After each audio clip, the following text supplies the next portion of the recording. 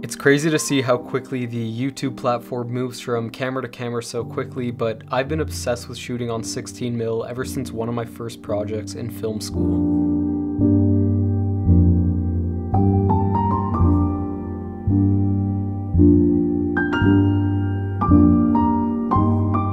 We were given an assignment to shoot on 16mm, and I remember being super nervous about that project because I didn't think my film would turn out. The whole class had gotten their footage back, and right then and there, I fell in love with this medium.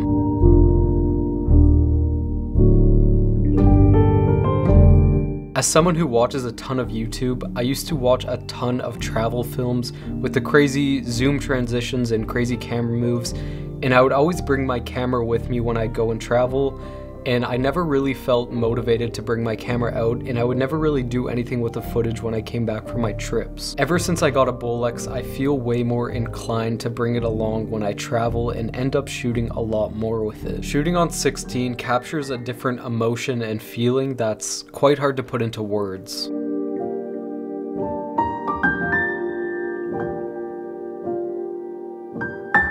There's just something about bringing this camera around that gives me a feeling like no other camera, and when you don't know whether you exposed your film correctly and if your film is even going to turn out, it makes you kind of like nervous and excited to see the footage. This camera is super clunky to bring around, which makes me even more selective every time I use it, and there's something about the process of loading the film and making sure everything is running properly. There's just something about that just makes it feel so authentic. To me, it has such a timeless and nostalgic feel to it that can't be replicated otherwise on digital. I'm not looking to get into the whole film versus digital thing, but I think it's worth talking about this medium because someday it's gonna die out.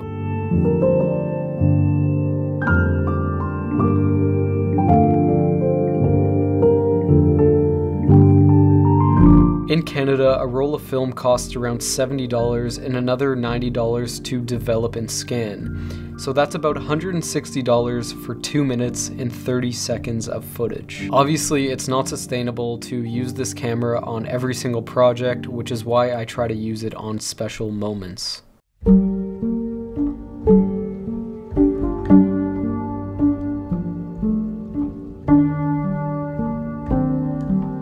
I spontaneously purchased this camera secondhand only to find out after my first roll that it wasn't working properly, and there aren't very many people who repair these, but luckily there is one person in Canada. I think using this camera will only force you to become a better cinematographer because you're relying a lot more heavily on your light meter and your eye. Something about this camera and footage makes everything feel timeless, which is a feeling I don't get when shooting digitally. I try to shoot around 1 to 2 rolls of 16mm or Super 8 once a year because I think it's important to document special moments in life. I will be shooting some more rolls of film with this camera, so if you're interested in seeing those, stay tuned and subscribe.